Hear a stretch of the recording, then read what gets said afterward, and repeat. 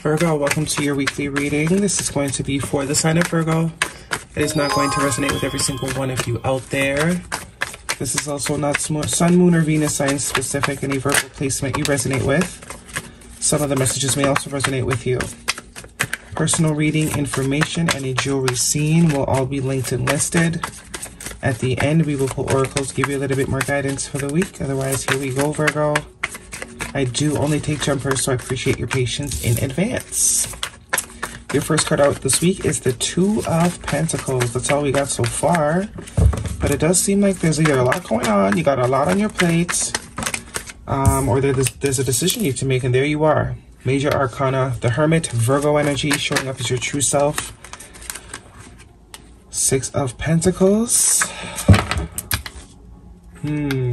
Very interesting. 6, 7, 8 of Pentacles. What else do we have for Virgo, please? Lots of Pentacles, lots of practical energy here. Some of you could literally be dealing with some sort of financial thing. But I do see a sense of isolation currently. That could also be why you're reading, your cards are so quiet. Definitely a sense of isolation, as if you're not really mingling and mixing with anyone. Very solitude energy. But it does show you as your higher self. So you're going in the right direction. Oops. 6 of Cups. So now you have 2 6s. Yeah, there's some sort of cycle here, some sort of pattern. 3 of Pentacles, the 9 of Wands, and the 4 of Pentacles. Lots of Pentacles. 2, 3, 4, and 6. Bottom of the deck is the 8 of Cups. That's your only 8, right? Yeah. Interesting. So there is some sort of cycle here that is finally needing to be released in order for things to progress. There's some sort of cycle that you need to leave behind, because it does look like you've been repeating it for a long time. If this is not your energy, this is someone you may be connected to energetically. Friend, family member, lover, whoever it is, the dog. Different for all of you. But there's definitely something that needs to be walked away from here. Some sort of pattern that someone has here that is not conducive to growth. It's keeping them sort of stagnant and stuck. The 4 of Cups. The 4 of Pentacles is my Grinch card. A holding back, I'm not letting go. Yeah, someone's definitely holding on to something that is not, that they need to let go of. They need to loosen the grip on something here. Also could be someone doesn't want to give up on something. Could be you, could be this person, whoever it is you're dealing with, a friend. It does seem like there's a situation where someone is not giving up. They don't want to give up. That's really what's going on. They don't want to give up. Looks like something that has been going around and around, or, you know. But the 6 of Cups, it does speak to some sort of really deep connection that you have with somebody. Whoever it is, you have a very deep connection with this person. Soulmate-like energy. Very pure connection. That could be why this person doesn't want to give up on this, or you don't want to give up on this. But it does seem like there's a bit of solitude here from the connection, when someone might be wishing to sort of work things out. I don't know if you're not talking to this person or what. But the 9 of Wands also tells me, and not wanting to let go and not wanting to give up. The 9 of Wands is the wounded warrior. It's like you guys have had, you know, lots of cycles of something, but still the desire to give to it is still there. The desire to make it work is still there. With the 6 of Pentacles, that's also a sense of balance and generosity. Someone still desires to have a balance, give and take, especially with the 3 of Pentacles there. And it does seem like they're willing to take practical steps to do that with all these Pentacles. They at least got one more try left in them. Yeah, they're stuck. They can't move forward. They don't want to move forward is the vibe that I'm getting. You also have 2 8s here. 88 could be significant for you. That's also this reciprocal energy, something destiny, something that's destined. Could be dealing with a Cancer, heavy on the Cancer energy, or a water sign. Something happened between you and somebody. You're either not speaking to them, they're not speaking to you, whoever it is, but there's the desire to move on from this together, to progress, to continue on whatever journey or path or trajectory you guys were on before.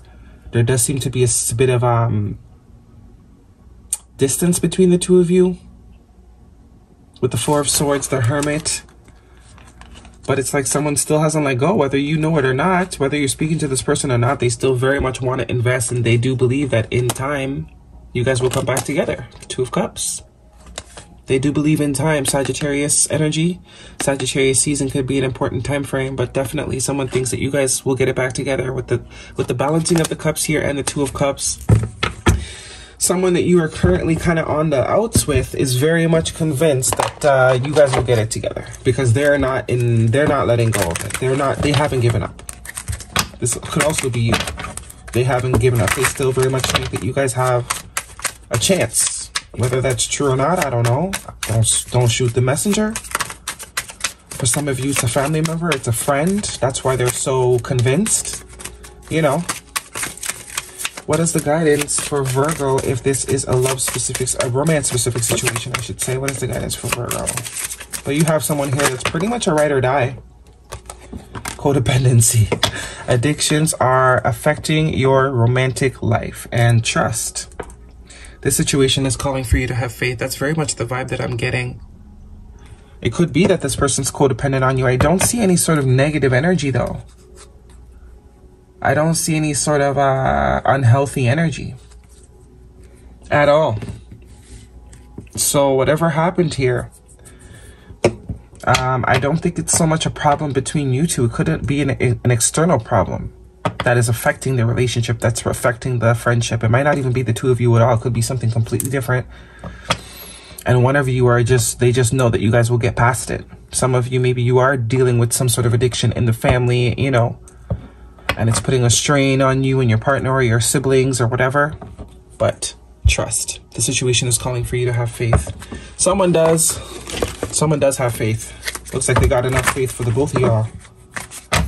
Guidance for Virgo, please.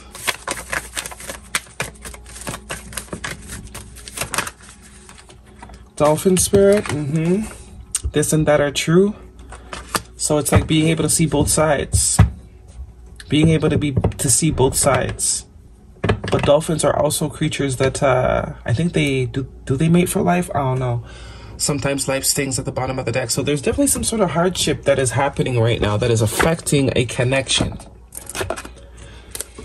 It's definitely affecting a connection.